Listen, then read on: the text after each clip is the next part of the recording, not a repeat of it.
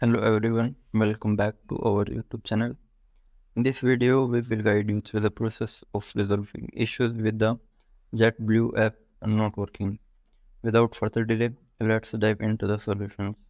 First solution to fix this problem is clear JetBlue app caches. Clearing the app caches can often resolve performance issues. To clear a JetBlue app caches, go to your phone setting, open App Manager or Apps, and then select the JetBlue app from the app list.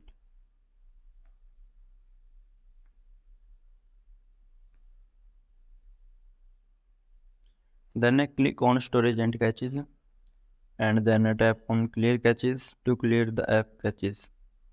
Second solution to fix this problem is a force close and restart JetBlue app. For that time, just go one step back by clicking on the back arrow, and then click on force stop from the bottom right corner. Confirm by clicking OK and then reopen the JetBlue app. Third solution to fix this problem is to disable and enable your internet connection. To resolve this problem, head to the control panel in your mobile phone and activate aeroplane mode for 4 to 5 seconds, then switch it back off. By doing this, your mobile phone will disconnect from all internet activities for few seconds and reconnect with them soon. Fourth solution to fix this problem is update the JetBlue app to the latest version. To do this, head to the Play Store and search for JetBlue app. After that, select the app. If an update is available, you will see an update button next to the app.